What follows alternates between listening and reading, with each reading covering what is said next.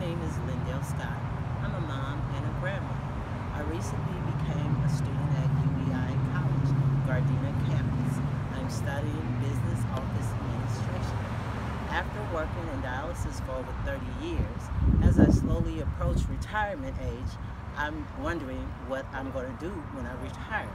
I thought about starting my own business, but I want to start on the ground level, which is working in a business office, learning how to manage and run a business. I'm having a wonderful experience at UEI. I have the most amazing instructor. I would recommend for anybody looking for a stable future to go back to school. It's never too late to go back to school. As I mentioned earlier, I'm a mom and a grandmother, so I'm studying for a degree in business office administration, which will help me with my own business.